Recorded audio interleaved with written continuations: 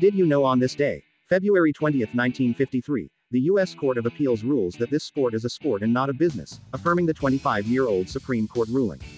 Is it football, baseball, basketball, or hockey? You have 10 seconds to choose your answer.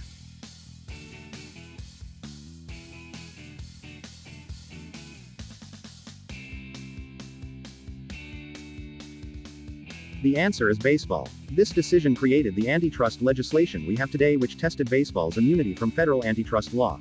This decision also killed baseball player Danny Gardella's antitrust suit against organized baseball, stemming from his being banned from MLB and minor league clubs over his decision to play in the Mexican League.